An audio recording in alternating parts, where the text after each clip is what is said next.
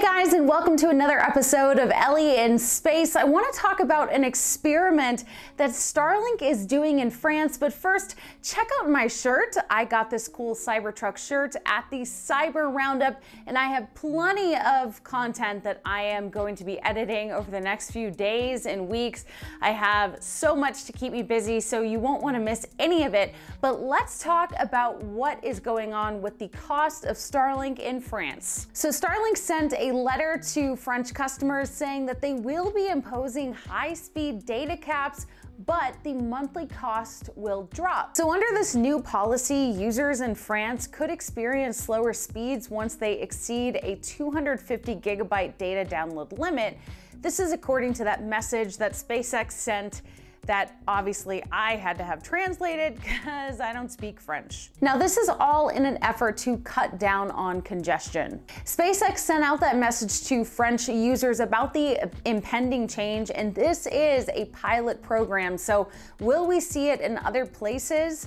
People are speculating probably, because they have to have some sort of management for data usage. So the letter reads, effective August 3rd, 2022, Starlink is reducing your monthly service fee in mainland France from 99 euros per month to 50 euros per month, according to this message. So the cost has already been halved, but starting in October, things will change if you use a lot of your data. According to the letter, it states that in October, the company plans on implementing a, quote, fair use policy, which may involve slowing down users' internet speeds once they exceed a 250 gigabyte monthly cap, and if capacity over the network has been stretched. For more high-speed data, users will need to pay more. So the users who use less or consume 250 gigabytes of data or less per month will be prioritized. So the users who are hogging all the data or exceeding that limit will still have access to unlimited data,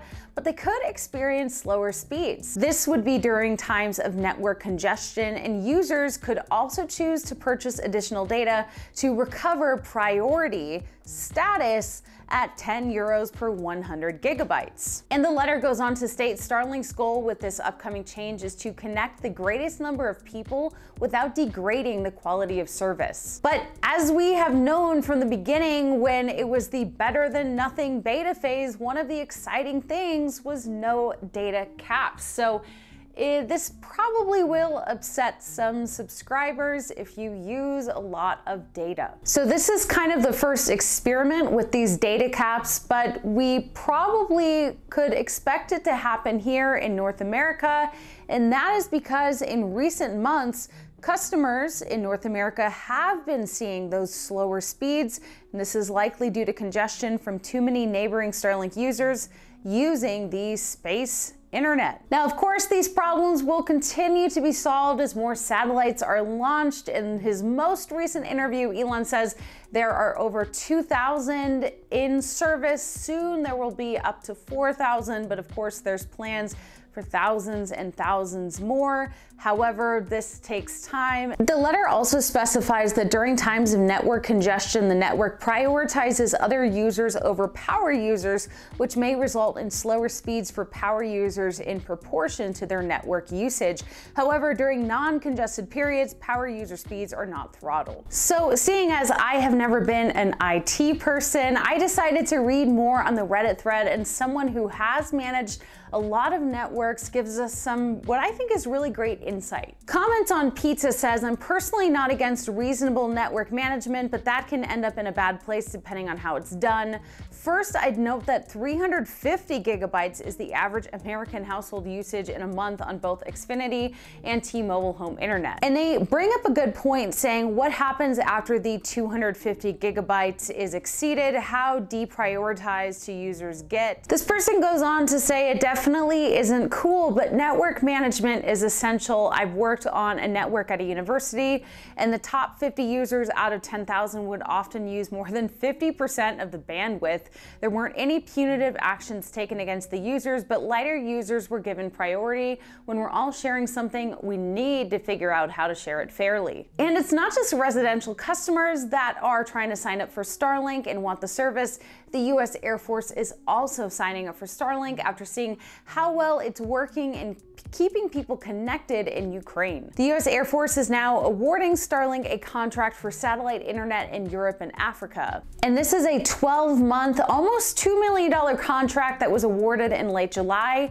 It's set to begin sometime between August and July of 2023. Starlink is the only commercial company that can provide low Earth orbit satellite communications in both Europe and Africa, according to this document. The US Air Force acknowledges that Starlink is the most well-established LEO satellite network, and the competitors are still in their infancy. So I want to know from you guys, do you foresee a similar letter in English coming to us in North America to manage this network and the data usage issue? I want to know from you in the comments. Also, I want you to get excited because I just spent almost a week in Austin, Texas. I gathered so much content while I was there. Here's like just a little sneak preview of some of the things you can get excited for.